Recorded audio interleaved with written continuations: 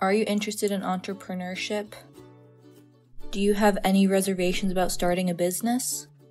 Listen to this conversation and learn the meanings of reservation. This summer, I'm taking a course about entrepreneurship. Entrepreneurship is the act of setting up a business and taking on financial risks, with the goal of making a profit. Let's start by introducing ourselves. Why is everyone taking the course? My name is Anne.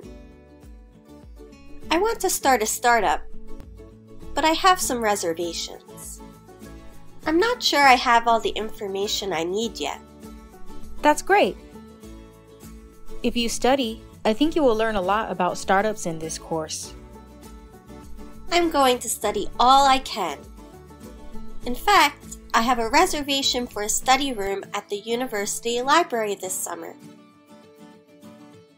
So what are the meanings of reservation? Reservation can mean an agreement to have something held for you.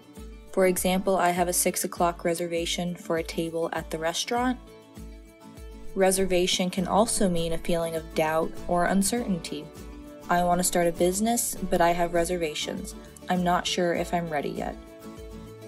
Do you want to start a startup? Do you have any reservations? This is American English. Thank you for watching.